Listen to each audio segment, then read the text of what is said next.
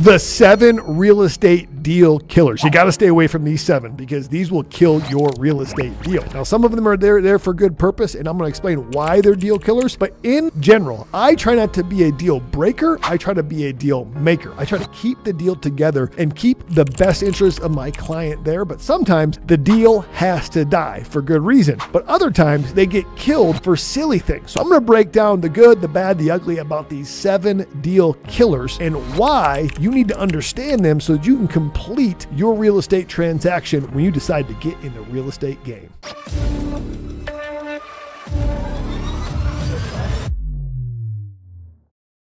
Hey guys, my name is Jay Leman. I'm a licensed realtor here in Central Illinois, and I'm based out of Champaign, Illinois. I also invest in properties to help people buy and sell properties. And I'm going to break down what the 7 deal killers are in real estate transactions. This is going to bring a lot of value. So would you like and subscribe right now and comment and tell me which deal killer you think makes the most sense and you're most afraid of, or maybe that you've experienced that would really help me get this information out to other people. Okay, so let's get to the 7 deal killers. The number 1 deal killer is inspections or inspectors. Now, I think inspectors are good guys. They're just doing their job. But when an inspection happens on a house after it gets under contract, usually they're going to go through that house with a fine-tooth comb and they're going to offer a 40, 50, 60, sometimes 70-page report of everything that's wrong with that house. Now, most of them are nickel and dime issues that a little caulk or a couple nails can figure out, but some of them may be bigger issues. Inspections have their place. Sometimes there's latent material defects that you didn't know about when you walk through. Maybe the foundation shot. Maybe there's pests crawling out of the sink. Maybe there are issues with the roof. Maybe there is a frozen pipe that burst and water is leaking that you didn't know when you walk through. That's what inspectors really for. But sometimes when a new home buyer gets a home inspection for the very first time and the realtor has not done a good job of prepping their client and saying, hey, you're going to see a lot of different issues on this. I don't want you to worry. Inspectors are paid to go find out everything that's going on with the house. Some are big, some are small, some are meaningless, but let's work through it together. I don't want you to be overwhelmed. You got to preface it like that. If you don't preface it like that, they will be overwhelmed and say, the very first house I'm buying is a lemon. It's not a good house. I don't want to buy it. And there's so much fear tied up with big purchases, especially big real estate transaction purchases. An inspection can absolutely kill a deal. Now, sometimes if there are huge defects and they can't be negotiated to be fixed, then that deal should die if you're on the buyer's side and you're trying to help this transaction and get there. Maybe it's not in their best interest. Again, you're a fiduciary for your buyer and your seller, whoever you're representing. You need to fix some of the items, and sometimes you can't come to agreement and the deal dies. Sometimes, though, we'll see little items kill a deal because people don't understand these are just little items and they can be fixed easily. The seller would be willing to fix them, but sometimes the buyer's just like, nope, I see what the house really is now and I'm no longer interested, and it absolutely kills the deal. It's frustrating for the buyer. It's frustrating for the seller. It's frustrating for the agents. And the most frustrating thing is it all could have been remedied if we would have prefaced the inspection and worked through it with them in a better way. So inspections are a big deal killer. Number 2 deal killer is financing. That's right, finance. Lenders are great people. They really help real estate work because without loans, very few people will be able to buy real estate because real estate is expensive. And so we love our lenders, but a lot of the financing can fall through for a buyer when purchasing a property. And when the buyer falls through when purchasing a property because of their financing, it's a pain in the butt because the seller is disappointed, the buyer's disappointed, everyone's disappointed. There was a lot of work that went into it and nobody's going to get the house, nobody's going to sell the house, and everybody's upset. So why is financing a deal killer? Well, just because someone is pre-qualified or pre-approved doesn't mean that they're not going to go through a rigorous financial analysis once they get that property under contract. So a lender will say, okay, based on what you submitted to me about your credit report, I looked at your credit report or your pay stubs or your tax returns, I think you can qualify for this. After they say that, they're going to do a deep dive and underwrite if this person can really pay back this loan. And sometimes stuff will come up that maybe wasn't disclosed in the pre-qualification process that can kill the deal. I once had a property under contract for 6 weeks, and about 4 days before closing, it came out that the buyer actually had a bankruptcy in their past, and that bankruptcy was a knock against their credit and some other things that they needed to qualify for the loan, and they no longer could qualify, and that home had to go back on the market because that seller, without that loan, could not get another loan and could not be approved for the amount that it took to purchase that home. So financing is a huge deal killer. And so you've got to make sure, working with your your lenders. Is this person really rock solid? Have you really dug deep on this? Do you know for sure these people are qualified to purchase this home? And that's not just from a buyer's agent's perspective. The seller's agent should call the buyer's lender as well and verify. Remember, I always trust, but verify. The number 3 deal killer is the realtor deal killer. Realtors are deal killers. Sometimes they can get too fired up in a transaction and not negotiate in a calm, collective way that will actually get their clients the best result they're looking for. Sometimes realtors do get away. Now, most of the time they don't. They do a great job of what they're supposed to do as a fiduciary, meaning they're acting in the best interest of their client. But other times they can get fired up and get emotional, whether it's an inspection item or financing, and lose their cool. And sometimes that can turn off one of the agents the wrong way, and the agent's like tells their client, I don't know if I want to work with this agent because this agent is a reflection of these buyers. I don't know if you want to sell this house to these buyers because this agent is making all these different requests and not acting kind and courteous. And so sometimes realtors can actually be a deal killer. That's shocking, I know, but make sure your realtor is calm and collective under pressure, because in a high pressure multiple offer situation, sometimes emotions can ride high, and the calmer and collective and more knowledgeable your realtor is, the better chance is that your deal will actually come together and you'll get the property of your dreams or sell the property that you need to sell.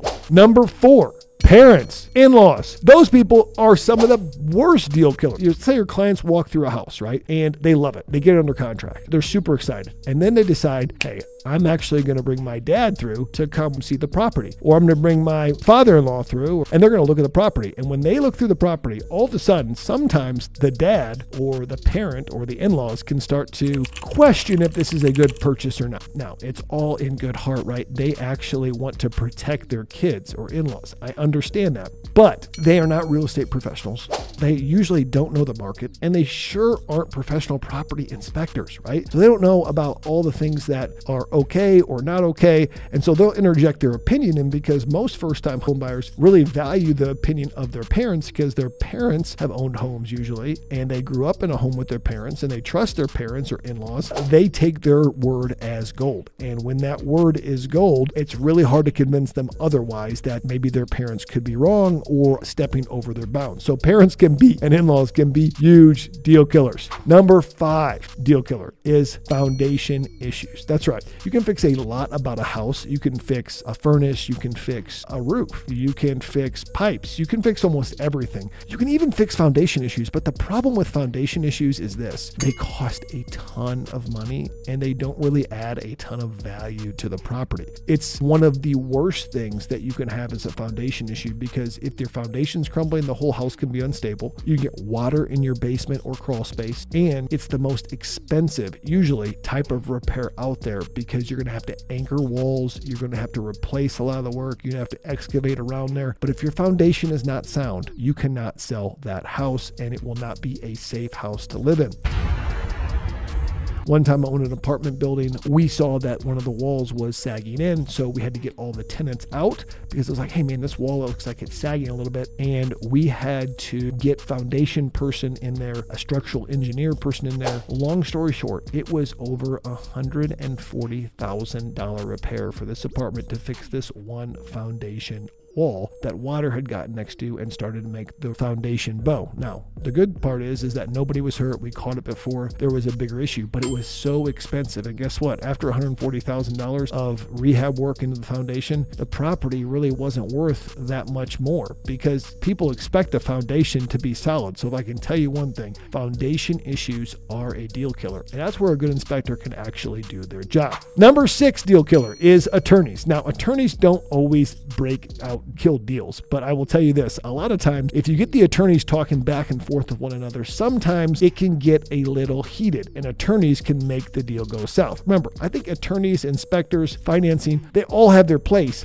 but the more cooks you have in the kitchen, the more things you have that can actually go wrong, those can end up killing the deal. And then if an attorney tells their client, I don't like this attorney and how they're acting, how their clients are acting, that holds a lot of weight. More weight a lot of times than what a realtor would say. Sometimes the realtor can't keep the deal together, and the attorney looking to protect their client kills the deal. Maybe for a good reason, but sometimes it's an overreaction, but not always. Again, these are all just examples. I think inspectors, lenders, attorneys, parents, they all are actually have a good heart when it comes to real estate deals, but they just kill deals sometimes, and that's the reality. And then number 7, and this deal killer is a silent one, and most people don't think about it, is time. The longer a transaction takes, the better chance is that deal falls apart and is killed, because time kills deals. So if you actually want to not get deals killed, what you're going to have to do is you're going to have to shorten that time zone as much as you can. Remember, most real estate closings are 30 to 60 days, and that's not bad. But if you have, 1 week closing, that's all cash. There's not that many different factors that could actually affect that deal, because there's no financing, and maybe you say I'm going to buy it as is, no inspection, and you're going to go fast. There's not a lot of stuff that can happen in 7 days. But if it's 70 days until you close, well, then there's a lot of things that can happen in 70 days. Well, the financing could fall through. The inspection could have issues. There's more interaction with people, which means there's more chance for conflict.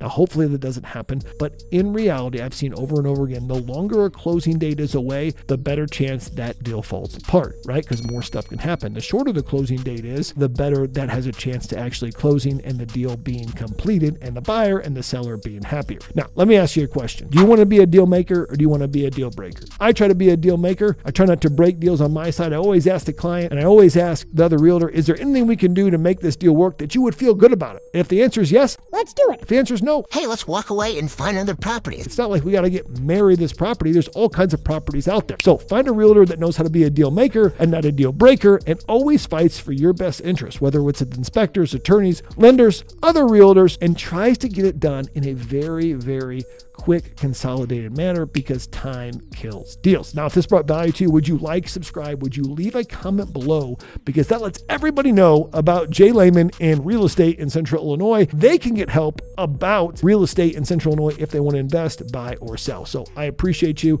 and I will talk to you later.